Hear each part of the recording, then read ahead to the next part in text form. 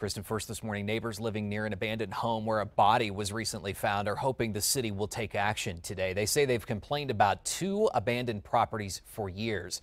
For those living near Coors and Blue Water, boards on the windows and signs on 2 abandoned homes to keep out aren't enough. Police are investigating after someone spotted a man's body lying in the backyard of one of those homes over the weekend. Neighbors say they've called the city about criminal activity there for years. We spotted beer bottles, clothes, and blankets.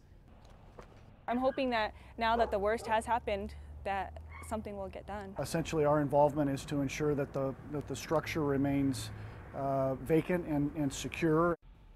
According to city records, private owners are listed for both homes. For now, the city says it's best to keep calling 311 or police if you see something illegal.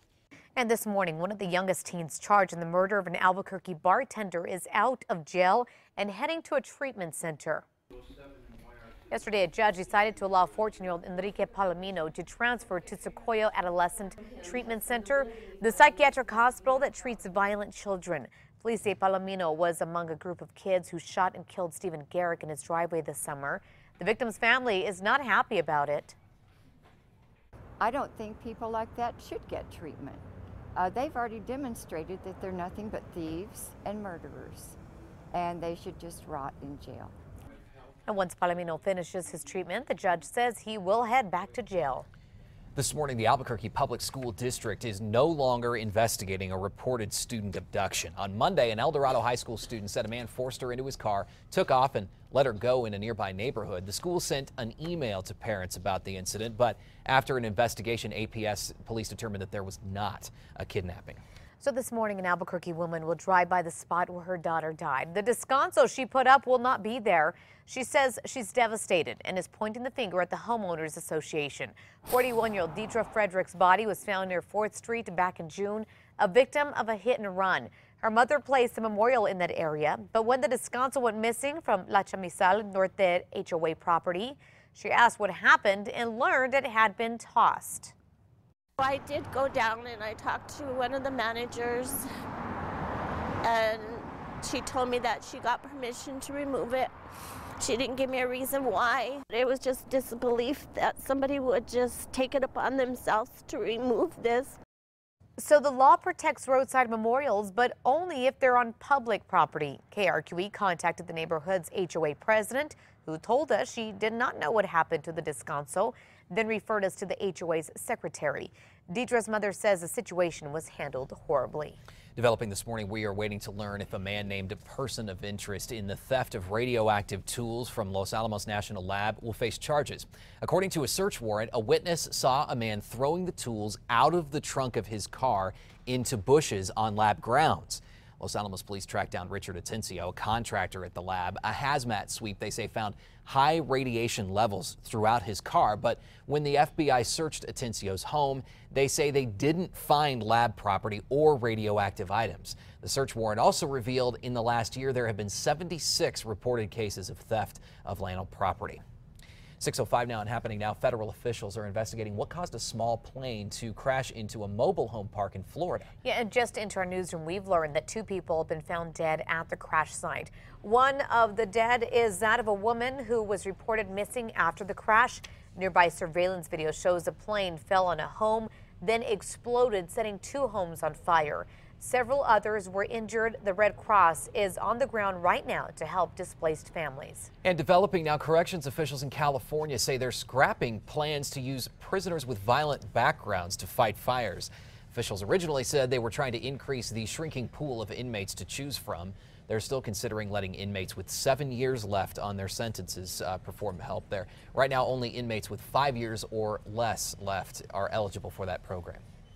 On to this, a gun shop in Wisconsin is preparing to pay a big settlement this morning after its owners were sued by 2 police officers. Yeah, a jury actually ordered the shop to pay nearly $6 million to 2 Milwaukee police officers who were seriously wounded by a gun that was purchased at that store. According to the lawsuit, the store's owners should have spotted the warning signs that the weapon was being sold to a man who was illegally buying it for someone else. Officer Brian Norberg and now retired officer Graham Kunish were shot by a man they stopped back in 2009 who was not allowed to buy a gun. We turn on to news happening right now. Funeral arrangements are being made for an Air Force major from Rio Rancho, one of the people killed in a chopper crash. 45-year-old Phyllis Pelkey and 4 others died in the accident near Kabul, Afghanistan on Sunday. She was deployed to Afghanistan in support of Operation Freedom Sentinel at the time of the crash.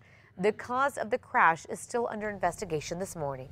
28 New Mexico veterans without families to claim their remains are now at the Santa Fe National Cemetery after receiving a proper burial.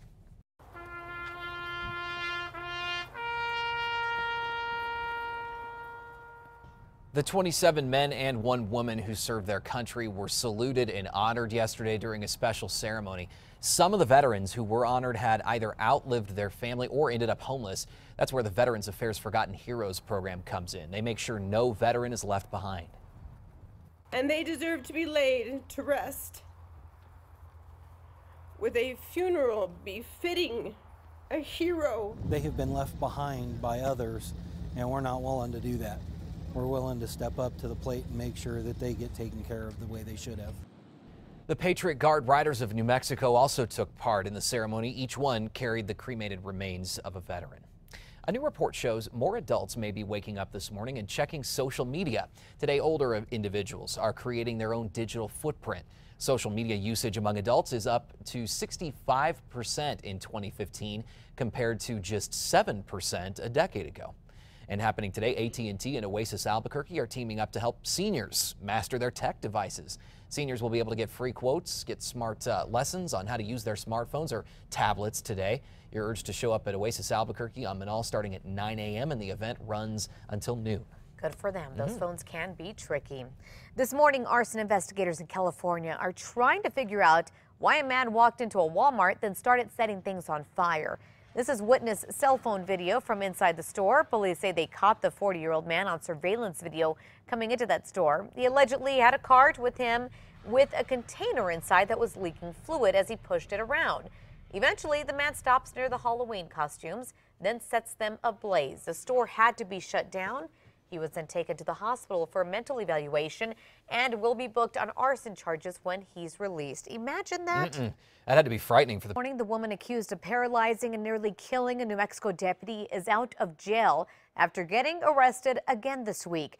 Now that deputy is calling for tougher penalties so offenders like her stay behind bars. Now Bernalillo County Sheriff's Reserve Deputy Jeremy Romero walks using a robotic exoskeleton system. This is after a crash where he nearly died 2 years ago. Then, as a Corrales police officer, he was chasing suspected car thief Casey Williams. The 24-year-old has now been arrested at least 5 times for stealing cars. Williams was arrested Monday again for not showing up to court.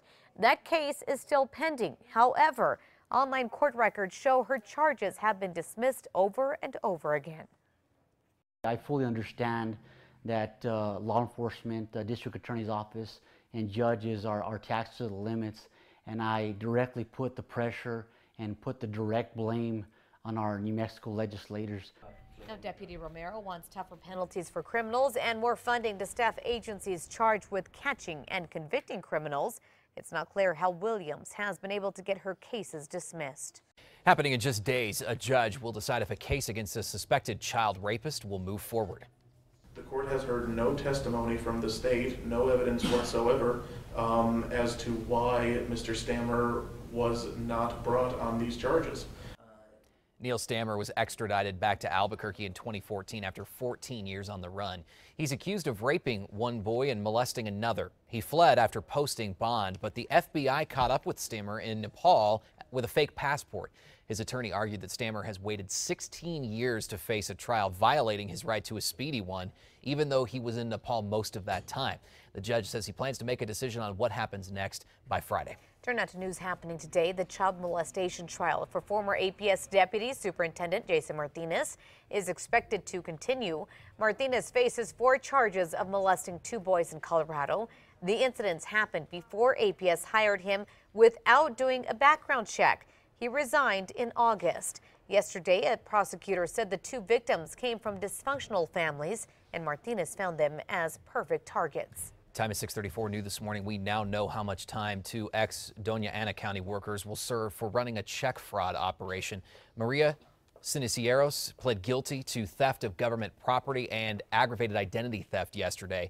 The accomplice, Armando Gutierrez Torres, also pled guilty. County clerk employees were caught using stolen identities to file tax returns and get refund checks. Other workers in the office were arrested for notarizing the false documents.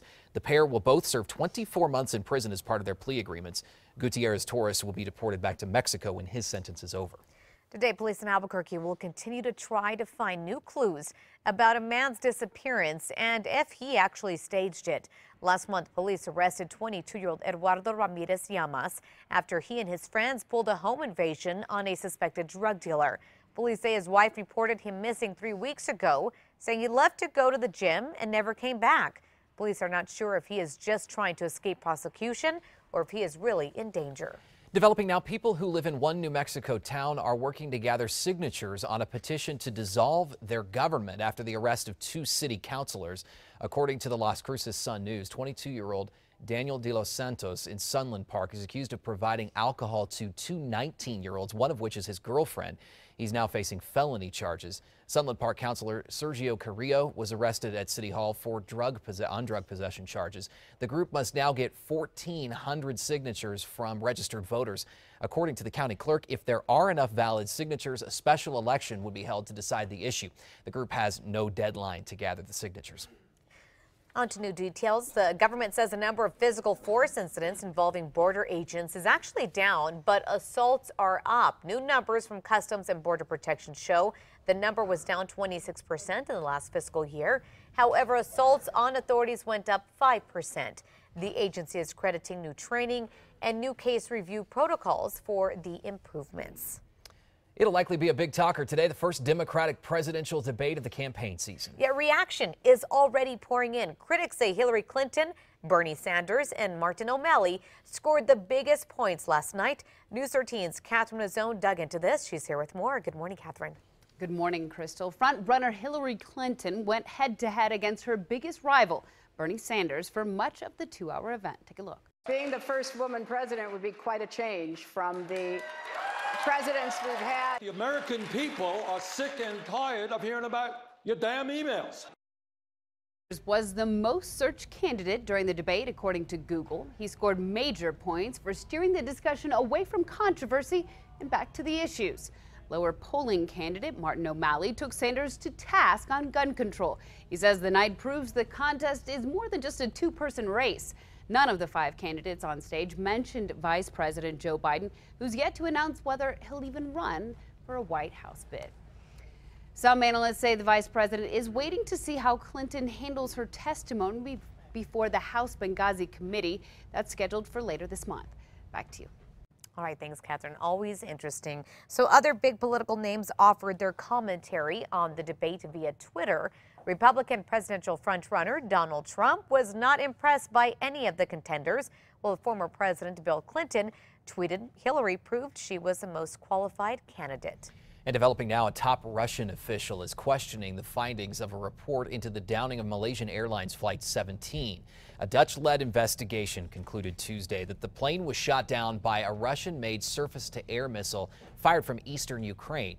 The Russian company that makes the missile, believed responsible, contends the plane was shot down by a missile launched by Ukrainian forces from the government-held territory. MH17 crashed in eastern Ukraine, in that region last year, killing all 298 people on board. New this morning, ex-NBA star Lamar Odom is reportedly in critical condition after being found unconscious at a Nevada brothel. He reportedly arrived to what's called the Love Ranch on Saturday and was found unconscious the next day. According to E! Online, Odom's ex-wife Khloe Kardashian is completely inconsolable. Kardashian and Odom were married in September 2009. They separated in 2013 after he relapsed with his substance abuse issues and allegedly cheated on Kardashian.